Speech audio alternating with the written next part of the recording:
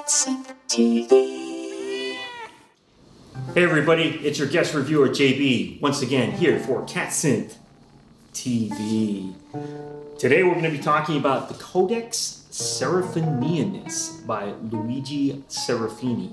But before we get started, I want to ask you to please subscribe to the channel for more cultural content coming out regularly. And please consider underwriting the efforts here. There are links to Patreon and Ko-Fi in the information below. Okay, Codex Seraphinianus. Luigi Serafini is the author and illustrator of this. A fascinating book. I think I got turned on to this book in the early 1990s. I saw an edition of this. A friend and collaborator at the time, Matthew Waldron, was a huge fan of this book. I remember he was searching for it for quite some time. He finally found an edition at a used bookstore, and it cost him like $100, $200 or something for one of the volumes. It was in 2 volumes at one point. I knew nothing of it. He showed me a little bit of it, and mind blown, I'm telling you. First of all, a little bit of background on this. This is I don't even know what you would call it, a sort of speculative, surrealistic type work. It's a huge volume, an illustrated volume. It's written in some sort of asemic language, some sort of cipherish looking thing. You know, Serafini himself has said that the writing in there actually has no meaning in itself. Doing a little bit more research though, it seems like the numbering system is somehow based on base 21. That's a little bit of trivia for you.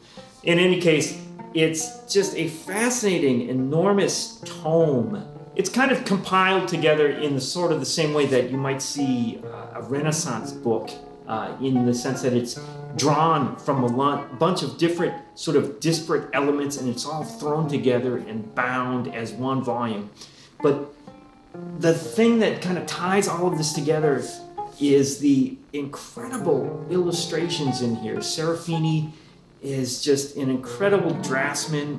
Looking at some of these pages here, we can see that it goes from sort of this strange biology to some sort of satire or satirical kind of comic elements. It draws, if we look at this page here, we see some sort of gesture towards scientific illustration, but done with this sort of absurdity.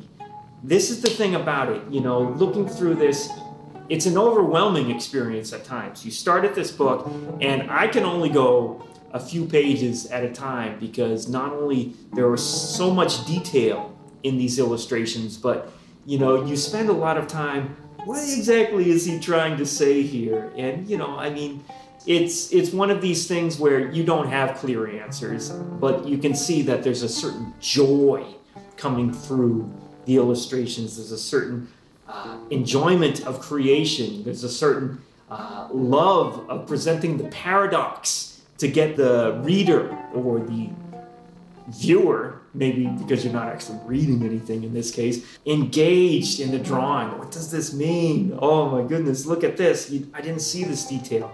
It's amazing stuff. Anyone who's familiar with some of the other great unsolved books out there, the Voynich manuscript, for example, this is kind of something in that direction. It's like a bizarre little peek into another world that's organized in a way similar to our world maybe, but it's done with just a sort of alien sensibility. The other thing it reminds me of is some of the illustrations have the same sense of Fantastic Planet, if you're familiar with that film. That same sort of really, it's familiar enough, but it's also very bizarre at the same time. And we have a very European sensibility for the illustration. I gotta say, you know, anyone who's a fan of French or Italian illustration and the clarity of the line work will just, this is something else. The particular volume that we have here, it's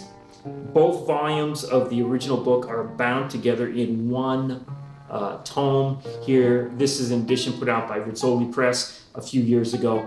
It's printed on the highest quality paper. If you look close here, you can see we have some textured paper, and it's Very nice. The printing itself is just impeccable.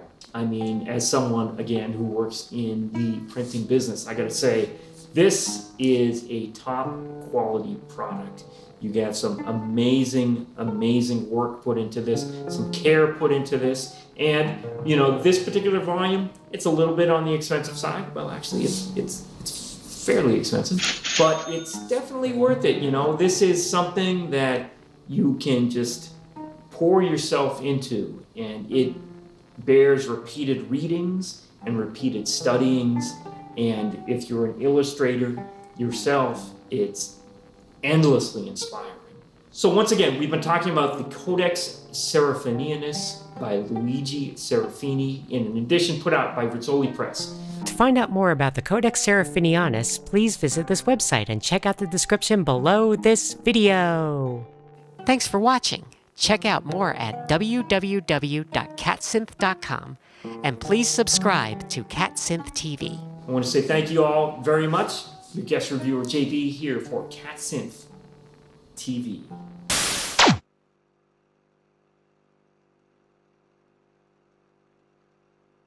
Who's a fan of French or